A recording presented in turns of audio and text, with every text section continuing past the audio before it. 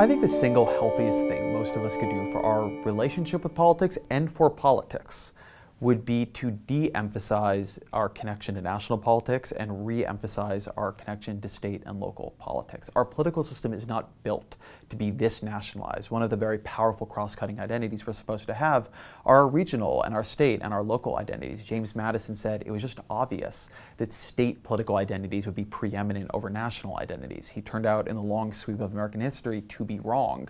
But there's a truth to why he said that, a thing that was supposed to do for the system, which is you're not supposed to be in politics just as a national Republican or Democrat. Even if you are doing that, you're supposed to be an Oklahoma Republican or a Missouri Democrat, and that there are distinct things your state and your city and your place need. And that's supposed to help discipline just separating into two overwhelming factions. Over time, that's weakened. It's probably weakened because the media has become overwhelmingly nationalized. I grew up outside of Los Angeles, California, and we got the LA Times. I listened to KCRW. I could listen to the nightly news, but if I were growing up there now, I'd probably have an online subscription to the New York Times, and I'd read or listen to Vox and other national podcasts. And so this is a change. I had a very strong California-oriented political identity growing up.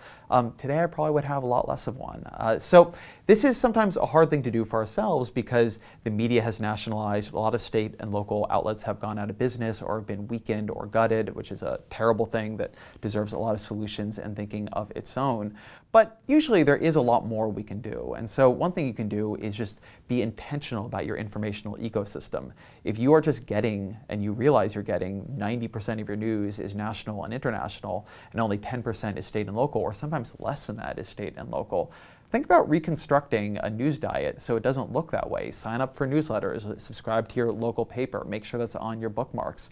Make sure you're not overreading all your news through nationalized social media, and instead you're going to places that are going to give you these very different things. And then when you're getting involved in politics, it's a real big difference between getting involved in politics by tweeting mean things at pundits you don't like me on Twitter, and getting involved by organizing with people in your local community to make change. Being on Twitter, yelling at the cable news TV screen, it's really frustrating. It's not a nourishing way of being in politics because you don't feel listened to. You don't see any effect from what you're doing. Whereas working with people in your community to do things, it really does move things very quickly. Your state representative, your state senator, your city council person, they'll probably meet with you, listen to you.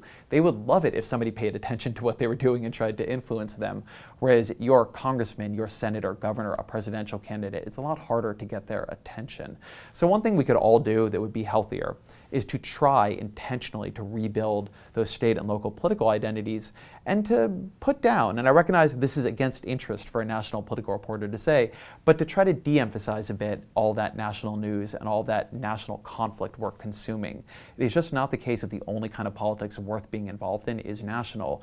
And even if you do ultimately want to be involved in national politics, the thing that national candidates need and the thing that national political organizations need are people who know how to organize actual people in their own home communities.